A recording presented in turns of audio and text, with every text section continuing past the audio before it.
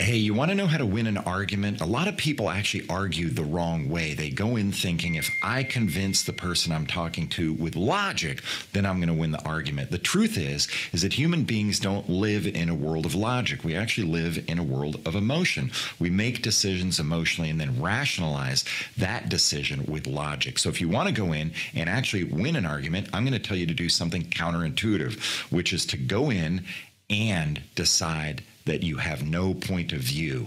That means that you go in and actually create a conversation with the person, which allows them to drop their guard a little bit and gives you the opportunity to build a bridge between you and them and maybe convince them of the outcome that you want. I hope that was helpful to you. My name is Jamie Turner. These are the unspoken rules of leadership.